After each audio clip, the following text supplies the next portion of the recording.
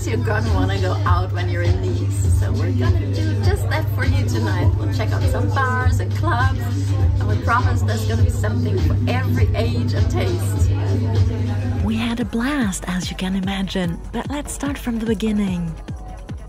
The great thing about Nice is that it's small for a big city, so we'll be able to change bars and clubs as often as we like, and on foot. Almost all of the places we're taking you to are situated in the old town. Then there's one that's not far from the port, and another just north of the Promenade du Paillon in what we call the new town. We'd been eagerly anticipating this night out for quite some time, picking our friends' brains about their favorite spots to party in Nice. And then the evening kicks off with rain. On top of that, it's still winter, so for a Friday night, the streets in the old town are unusually empty. But not everywhere. Now we're gonna discover Les Folies d'Edmond. It's a cocktail bar that someone told us about, and we really want to discover it. Yeah, what better way to start the night than with a fancy cocktail? This bar, which has been open for almost 2 years now, is tucked away in a quiet alley in the old town. But don't be fooled by the empty upstairs. When we arrive around 9, the vaulted cellar is bustling with people. The place is named after the owner's grandmother, Edmond, who's someone who enjoys being out and about. So naturally, the first of the many cocktails on the menu is named after her. Anja chooses, well, a screaming orgasm with vodka, milk and various coffee liquors, while I opt for much tamer Candice with gin, passion fruit, lemon and vanilla. Tap water is complimentary as usual. We also have a platter of cheese and vegetable spreads with bread as a nice foundation, since we have a long night ahead of us, with more alcohol to come. We decide this is a really charming place with incredibly friendly service. They'll even replace your cocktail for free if you don't like it. Tonight, all we're hearing is French, so apparently it's a great spot to mingle with locals. Can you believe it? The Wacker bar is empty. This is the bar just behind me. Normally it's super crowded. It's liked by locals and by tourists. So I can only imagine it's the rain. So let's blame the rain. During the day or at night, this place is usually packed. The best spot to choose is on the balcony facing the sea, whether it's for enjoying the winter sun or balmy summer evenings. However, tonight the rain has scared people off. And since we have a lot on our plate, we also skip Wacker Bar and head to our next destination. We're going to discover the Catch Bar now. And I heard it is an open mic night tonight. So let's go have a look. It's small, bustling when we arrive, simple, cozy and brimming with life. Catch is unmistakably a local hangout, situated about a 10-minute walk from the port of Nice. It's renowned as a music venue, hosting live performances, typically on Tuesday, Friday and Saturday nights. The crowd is younger since Anthony took over as the barkeeper about a year ago, we're told. And the menu boasts an array of drinks, alongside sharing plates for nibbling. We adored the ambience, small and intimate, with dedicated rock musicians performing in the adjacent room, while vibrant patrons reveled in the atmosphere. Now we're going to the Shopko Bar, and I hear they have live music every night. Let's go. Yep, this is the next live music hotspot, nestled in the very heart of the old town, and open every single night of the week until 4:30 in the morning. You know those cozy spots that always seem packed? Well, this place fits right into that category, with its quirky decor blending those bad boy vibes with the homey charm of your grandma's living room.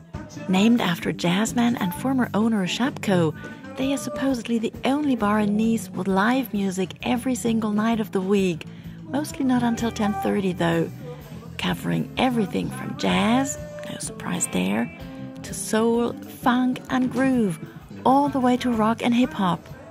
Fun's on the menu for everyone here, no matter your age. And while upstairs is better for a chat, downstairs is where the dance floor usually heats up at some point during the night. Depending on the band of the day, you might stroll in for free, or not. Almost midnight and we arrived at Bar Apot. It's recommended by a friend and yeah, check it out. It looks great. This bar seems to have undergone some recent changes, but unfortunately it's empty when we arrive, except for a few souls lingering in the back room. They're open Tuesday through Sunday until midnight, offering live music, karaoke, salsa and stand-up comedy, depending on the day of the week, with wallet-friendly drinks. This Chupito, I really wanted to go, and you know why? Because this is a shot bar. I've never been to a shot bar. This is the first time in my life. So, Aila, please, let's go. I'm in. We step into a dimly lit bar with booming music, folks dancing away, and a busy duo behind the bar preparing shot after shot. They come in all hues and flavors, some sweet, some flaming, and they'll set you back anywhere from €2.50 to €5. Voila, our drinks arrive.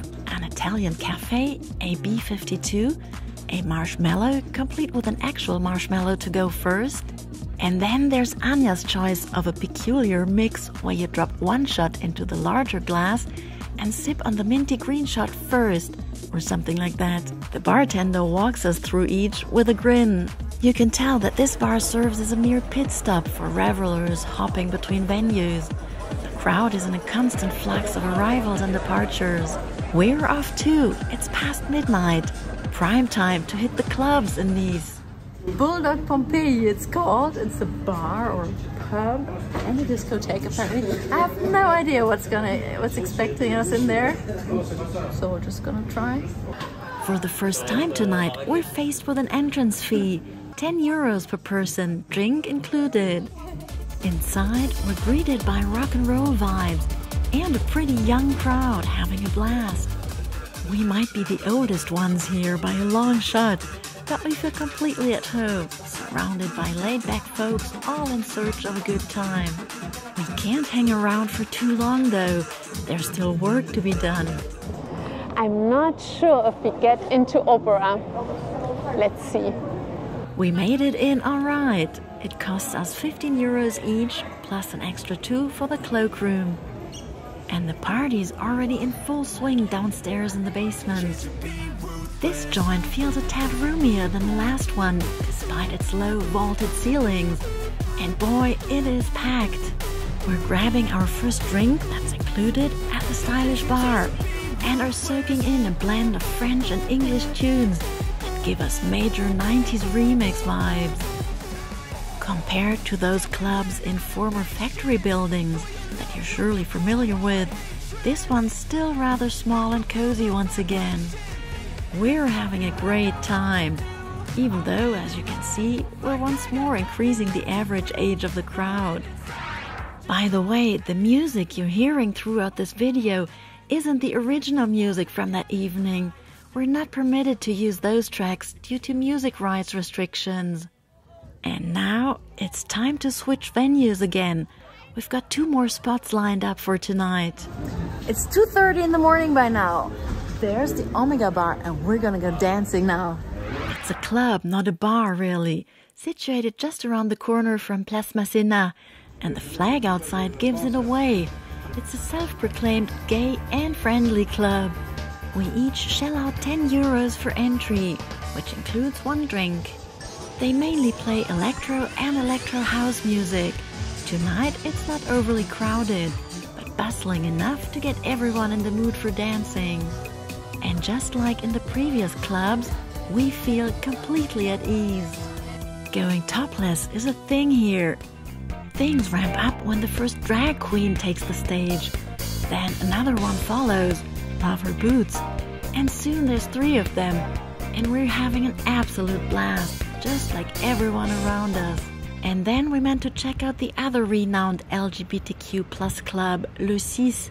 But when we got there that night, they were closing up. Such a shame. So it's after 4 a.m. in the morning and we haven't had techno yet. So we're going to the Boomkeur bar and hoping for some techno. And techno we get. It's a club, of course, not a bar, as I said earlier.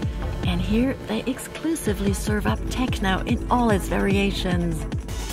Tonight being International Women's Day, 3 female DJs were on the lineup. We missed the first 2 and are just catching the last hour of Ashley's set.